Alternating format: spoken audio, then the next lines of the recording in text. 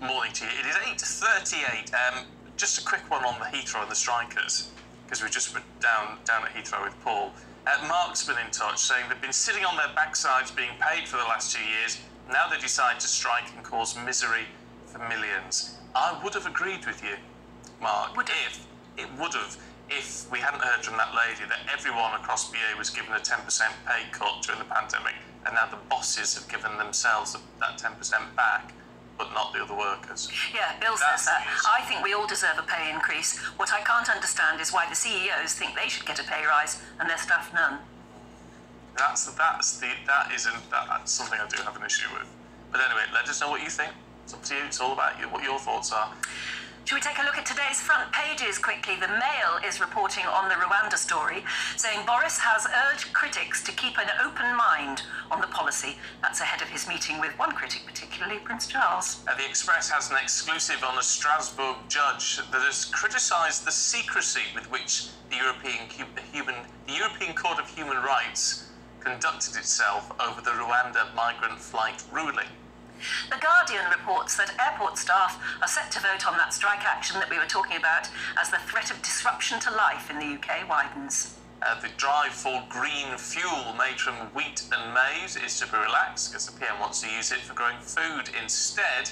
The Telegraph says that could affect our net zero pledge. And The Sun says the Queen is back in the saddle. She's riding again after a year of being told to quit because of her mobility issues. Let's go through those papers in a bit more detail with editor of Spiked Online, Tom Slater, and the author, Nikki Hodgson. Morning, you two. Morning. Last run out of the day, you can relax. The Times, Tom, looking at Ukraine and the fact it is now sort of officially starting the process of joining the EU. Yes, so earlier this week we saw the EU kind of open the door to that process, to Ukraine becoming an EU member.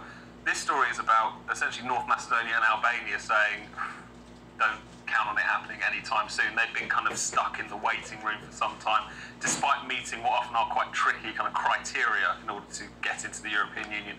Their membership has been blocked by Bulgaria, and just kind of pointing out that the politics of the European Union are very fraught. You know, there's all kinds of different interests going on. There are national vetoes over new members, and I think it just underlines the fact that a lot of that ceremony that they held earlier this week was basically just a bit of a virtue signal. I don't think anyone really expects Ukraine to join anytime soon. And I think it's an attempt to just cover over the fact that a lot of EU leading member states have not had a very good war, if we're going to put it that bluntly. They have been seen to be a little bit too flat-footed at best, nervous about coming to Ukraine's defence, and in some cases quite conciliatory with Russia. So I think this just underlines the fact that that was just one big virtue signal, really, and the EU trying to claw back some respectability on the Ukraine issue at this point. You don't see it as a major step forward? I just would be amazed if it ever happened for all kinds of different reasons, not least because of. Also, I wonder if Ukraine would be an easy fit, given the fact that they, will have gone towards defend their national sovereignty. It's going to be a difficult situation. We've got an EU that is looking to kind of ever centralise more. It could not be an easy relationship. So I can understand why they want to feel a bit more protected, perhaps. I can understand that position, but. Nikki, on to a subject which actually will be very concerning to a lot of women. There's going to be a shortage of HRT patches. Well, actually, this is the remedy. So there has been a shortage. Caroline Noakes, who is the Conservative MP and chair of the Commons Women and Equality Split Committee, has been campaigning to sort out supply chain issues with HRT products. And so now, apparently, a new factory is going to be making the gel in particular. It's called Estrogel, which has been in short supply. So actually, what it is, it's a good news story for HRT, because we've had weeks now, and we've covered it on this show actually, about the supply chain issue. So finally, it's not just seen as a lifestyle medication anymore. So, well, no. Yeah.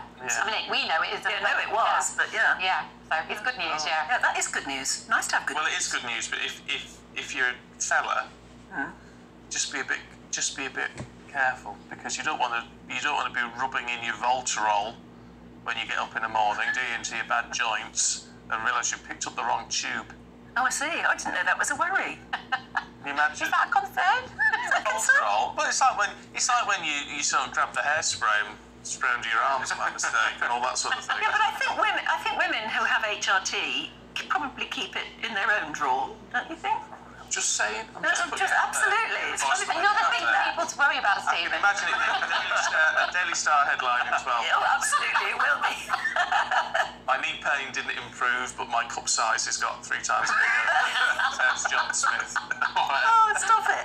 So, as if you thought that was ridiculous, the next story is even worse, Tom, about pigeons. Yes, Brexit to Pexit. I'm starting to... I regret my leave. No, so essentially, as a result of Brexit, apparently, in order to take part in pigeon racing across the Channel, each pigeon needs a kind of veterinary certificate in order to take part. So the pigeon fancy lobby are very upset about this, pointing out that you need a vet at each race entry point. So it's just this kind of absurd red tape. That can't be true. Is it April the 1st today? It can't be true. It makes you wonder, but apparently it's something that just wasn't dealt with over the course of the Brexit process, and it's something that is against Brexit. All these problems that are coming out. It's Brexit. Why did we do this? So pigeon racing that goes across the Channel, each pigeon is going to have a health certificate. Surely, a lot of... Pigeons... What about the pigeons who fly on their own? Yeah. They're going to be shot down. So I'm a freelance pigeon. You could be a freelance pigeon and get away with it. Yeah. It's like hiring mercenaries, aren't they? I mean, when you think in World War I, we used pigeons. Yes, I think we did even in World War II, didn't we? We did. To take messages from the trenches and fly them back home. So this is the EU, is it? This is how far we've come. This is the EU. They've got a rule for everything, even if it makes absolute no sense. Yeah, well... Square bananas all over again. Honestly, The main reason it says it all. I'm saying nothing political. No, but you can just imagine. Imagine what's going through my head. Some French vet saying, I'm sorry. Now your pigeon across the Channel, it would need a certificate hung around its neck, wherever. Would it be asked to present this certificate? Well, exactly. Yeah, well, exactly. Oh, They're going to put a stop-off point in the middle of the channel. There you go. The Murdoch, Mr. Murdoch is getting divorced again. I mean, I kind of admire the man who says at 91, you know what, this isn't working, I need something different. I guess it's quite optimistic, isn't it, thinking that, there's more to come after that point. This is, of course, to the world-famous Jerry Hall. This is to the world-famous Jerry Hall, but apparently it's very mutual, and, as people do, they fall out. I mean, maybe it's the thing that as you get older, you get less tolerant. So you just, if it isn't working, you just think, well, why should I waste the next 3 years of my life or whatever? We know that his last wife signed a prenup, so there was only a limited amount that she got. What do we know of what Jerry might be getting? Well, apparently there's a prenup again, because I was just thinking, if you were one of Murdoch's children, wouldn't you be like, Dad, can't you just stay married to this one? Come on. And apparently there is a prenup, but they've got a vast property portfolio, which will need dividing and probably selling. So all the headlines are saying simple. that she may get £10 million a year plus a private jet. Yes, it's about upkeeping her lifestyle. So she won't get a lump sum, but whatever lifestyle she's now gotten used to, which will probably be quite opulent, that will be maintained. So. Yeah. I think she's probably earned it. Yes, I would think so too. Amazing. Yeah, I mean, it was quite a stunning wedding at the time because everybody thought he was old then, but he's still going strong. Well, he's always been old, hasn't he? That's far as I can remember. Apparently, he is still a workaholic, whereas Jerry likes a lazier lifestyle now. And she likes her own friends and everything. But we don't hear what has actually caused the split. But clearly, they've decided that. Enough's enough. Look at James with the glasses on there. James Willard forcing a smile out when his dad was getting married. Oh, what was the phrase that an onlooker said, that she had found that she was in Succession, the well-known Sky Atlantic thing about, basically, based on the Murdoch. Based on the Murdoch, yeah. She found she was in Succession when actually what she wanted to be in was AbFab. And she'll now be able to be an AbFab, according to her own AbFab Well, best part of £1 million a month. Why not? GCSEs are getting a bit woke, Tom, according to the Mail. Yes, so this is Nadeem Zahawi, the Education Secretary, hitting back at this exam board, OCR, for dropping, amongst other poets, Philip Larkin, as well as Wilfred Owen, and it's all part of this boost for diversity, essentially, so wanting to bring in more, as the story says here, poets of colour and disabled and LGBTQ plus voices. I think one of the things that's, aside from everything else that really irritates me about these kinds of stories is this idea that the assumption almost being that, say, black British students or British Asian students can't relate to people like Philip Larkin or can't relate to people like Wilfred Owen.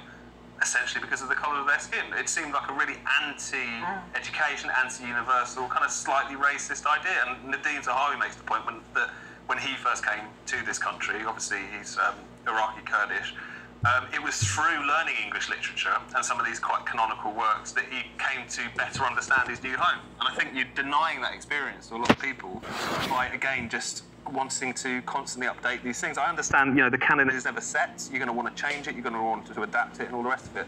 But it seems to often be bringing in quite contemporary people as well, which, again, seems to just come at the cost of that education for quite unpleasant reasons, in my view. And Wilfred Owen was gay anyway. So why isn't that interesting to explore? I don't know, I studied him at A-level and absolutely adored him. So Me too. I'm bisexual, so I see him as part of, you know, the family. So why can't that be one of the elements?